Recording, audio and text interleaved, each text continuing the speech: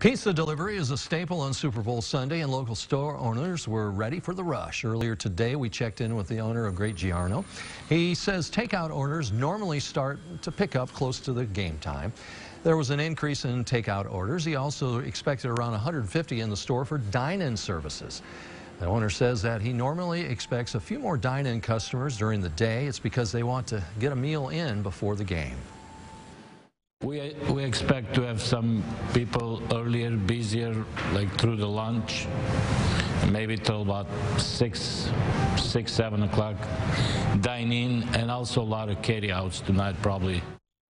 Good business, I bet. Great Giarno is located at 1284 Lafayette Avenue.